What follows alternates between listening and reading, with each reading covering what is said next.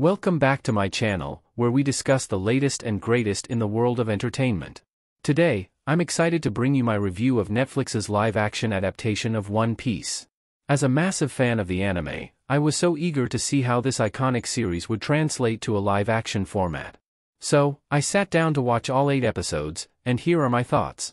Shot 1, aesthetically confusing, but compelling characters. At first glance, One Piece's live-action series can be a bit jarring. The vibrant colors and over-the-top characters can make it hard to take the show seriously.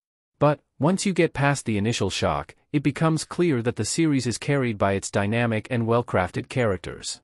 The main protagonists are given a tight and efficient introduction, which helps the audience understand their backgrounds and motives.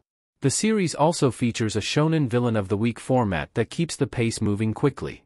Shot 2, jarring contrasts in tone, but still entertaining. One Piece's live-action adaptation has an absurd comedic tone that can be hard to reconcile with its dark and serious moments.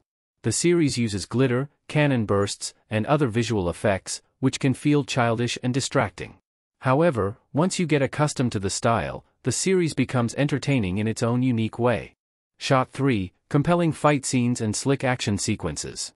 One of the best parts of this live-action adaptation is the fight scenes. They are thrilling, dynamic, and always leave you wanting more.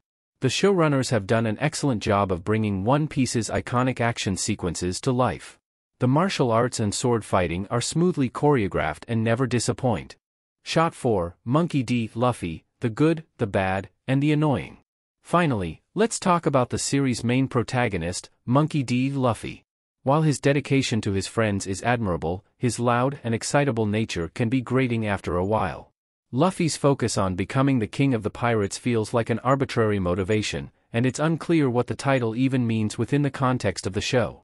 Despite this, Luffy's emotional involvement in his friends' issues help to make him a relatable and sympathetic character.